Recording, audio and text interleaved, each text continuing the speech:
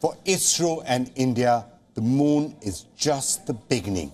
What lies ahead is a very interesting era, hopefully, of leadership in space exploration.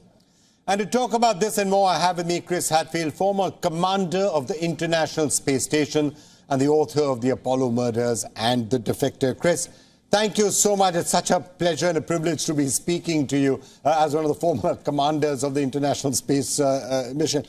Tell me, you saw Chandrayaan-3 landing on the south pole of the moon. How do you and the rest of the world interpret this? You know, I don't want to speak for the rest of the world, but from what I've seen and what I've gathered, I think it's a bit of a surprise for the rest of the world. Now, I've known, obviously, about the Indian space program for decades and the accomplishments of ISRO and all the things that have happened. But until something really significant happens, it's like until someone wins a gold medal at the Olympics, often you just don't pay attention. And with this accomplishment, with Chandrayaan successfully soft landing on the moon, and now with the rover driving around, it got the world's attention. This is a significant accomplishment, and I think it has really enlightened the world as to what India is capable of.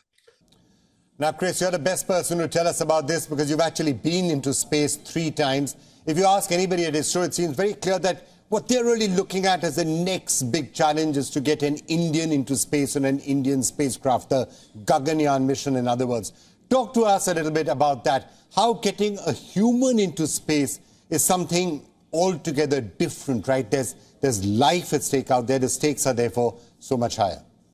When we launch a satellite or a robot into space, if it fails, then it's tragic or it's sad. But when a human being is flying into space, the stakes are so much higher. It becomes a global imperative. It's a grand human adventure, and the stakes are the highest, and the risk is very high. But everything worth doing in life. And so I think the fact that India has now successfully landed on the moon, has chosen some astronauts, some of the best in the country who are training, and is building a vehicle capable of taking people to space, it's a logical enough step, but it is a very different step.